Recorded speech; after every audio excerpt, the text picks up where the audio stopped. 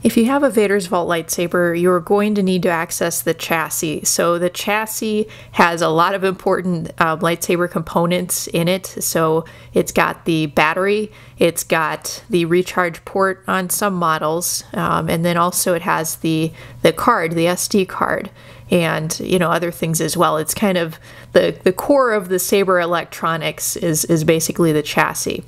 Now I have two sabers here that are both from Vader's Vault. On the left is a Vader's Vault Legionnaire Elite lightsaber, so it's kind of a katana style saber, and then on the right is a Vader's Vault Protector Elite lightsaber. Now both of these actually have different chassis access systems. So in kind of later 2019, I guess in around August 2019 or so, Vader's Vault switched the chassis access on many of their combat class sabers, so many of their custom sabers, and they made it so you could access the chassis from more of the middle of the lightsaber hilt rather than the pommel. So there are still a few of their hilt models that have this pommel access, and certainly the sabers from prior to August 2019, those have the pommel access. But a lot of these newer ones have this kind of middle, this midsection access to the chassis. So let's check it out since we do have these two examples. So this is, again, the Legionnaire. Oops. And so you just unscrew the pommel like so, and then you should be able to slide the chassis right out. And so you can see the battery in there. Now the chassis is, I think some people call it floating, so you can see the wires in there. Let's just set that down. So we've got the battery pack, SD card and all that. So I don't have a charge port on this hilt. Now on this other hilt over here, the Protector Elite, it actually splits apart right about here. So exactly where the hilt splits apart, it kind of depends a bit on the design of the particular hilt model. And there you can see with this newer version that the chassis is actually fixed to the hilt, or that's, Vader's Vault refers to it that way. Now, one of the things you'll notice about these two different systems is the way that you access the battery pack is different. Let's see, this one has a charge port on the rear. And if I want to access the battery on kind of these newer ones with the fixed chassis, don't panic, first of all, because when you first look at this, it looks like it's pretty wedged in there and that you'd really have to pry it out, but you don't have to do that at all. You just actually have to unscrew the end just slightly. So this unscrews. You don't have to go really very far.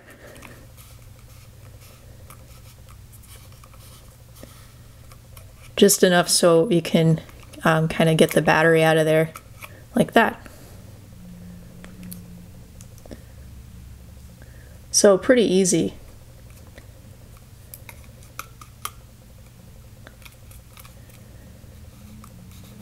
I could go a little bit more there.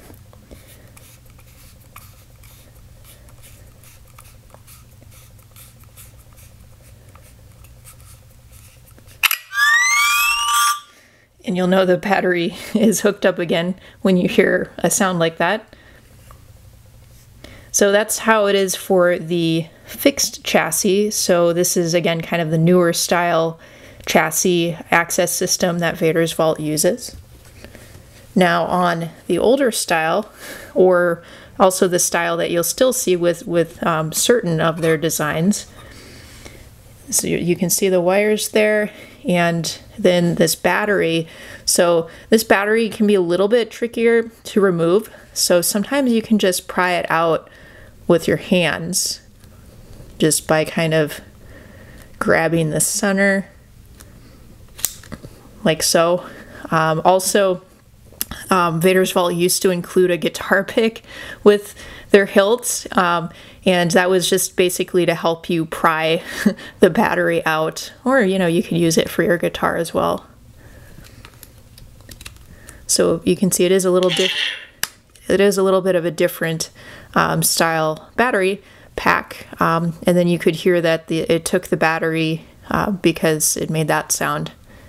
And then here's the card access, and unlike the other one, there's no charge port on this particular one. So that's just kind of a look at both of the kind of common styles of our chassis systems that Vader's Vault has used. So this is kind of the pommel access chassis style. So that's kind of the older chassis style for a lot of the Vader's Vault hilts, but they do still have some designs that do still use the pommel access system. And then this is the newer fixed chassis system where you access the chassis more in the middle of the hilt, and this is becoming more standard kind of across the custom saber industry as well, to have that kind of split in the middle, or just sort of easier access that way. But feel free to comment below, and yeah, we'll catch you in the next video.